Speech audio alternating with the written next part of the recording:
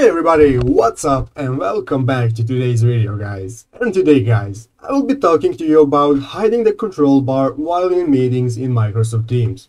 So yeah guys, make sure to watch this quick and easy video till the very end and follow my steps correctly, so you can make sure this works the same for you and that you can do this yourself. But yeah guys, let's get straight into it. The first thing you want to do guys is go ahead and open up the Microsoft Teams application if you haven't already. After opening up Microsoft Teams guys and logging into your account, you will be greeted by this main page right here, where you can see at the left side of the screen all the options that you have for using Microsoft Teams, such as activity, your chats, seeing your meetings, calendar, and so on.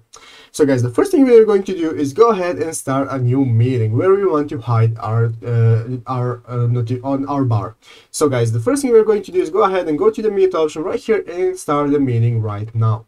So guys, go ahead and click on meet now, and now guys, you'll see that after opening up the meeting, we can just exit out of this. Here is our control bar at the top of the screen. So here we can see all the controls that we have when using the meeting. We can see our chat, our participants, and we can raise our hand, react, and so on.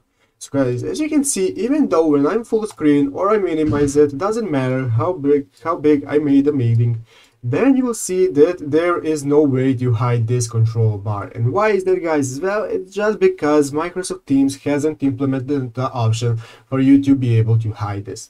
There is currently no option to do that. You can only hide the right side of the screen, such as your chat and participants, but guys, sadly they have still not implemented the option to do this. So guys, basically maybe they will do sometime in the future. This is not a good option to not have right now, but sadly it's just the way it is. So yeah guys, basically that's all about it. I hope this video was helpful. If it was, make sure to leave a like and subscribe to the channel. So yeah guys, thanks for watching, take care and bye.